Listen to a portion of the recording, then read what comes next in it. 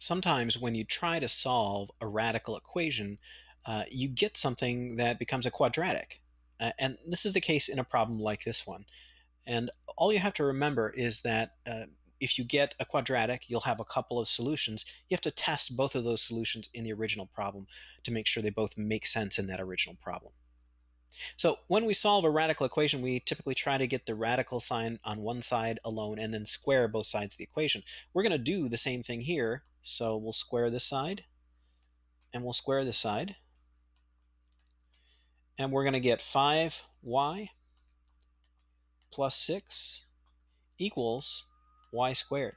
So we've got a y squared term here. This is a quadratic equation.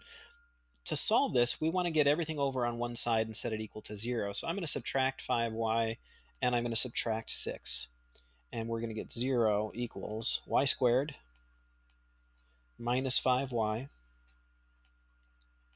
minus 6. Now let's see if we can maybe factor this one. It's negative here, so I know it's going to be, one of these is going to be plus and one of these is going to be minus. The first term is just y squared, so this is y and y. And then it has to be factors of 6, and they have to add up to a negative 5. So that would be minus 6 and a positive 1. Yeah, that looks like it works. So those are our factors. We'll set both of those equal to 0. So y plus 1 equals 0, and y minus 6 equals 0. When we solve those, we get y equals negative 1 or y equals positive 6. So we've got two possible solutions here. We just need to check those in the original equation. So if I take 6 and plug it in here, let's see, I'd get 5 times 6.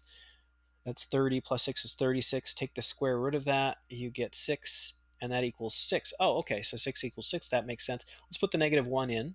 So 5 times negative 1 is negative 5 plus 6 is 1. Take the square root of that. You get 1. And I would get 1 equals a negative 1. And that's not true. So this solution does not work, and we will not include it. So the only solution that we're going to give here is that y equals 6. So that's a little bit of work with solving a radical equation that becomes a quadratic when you try to simplify it.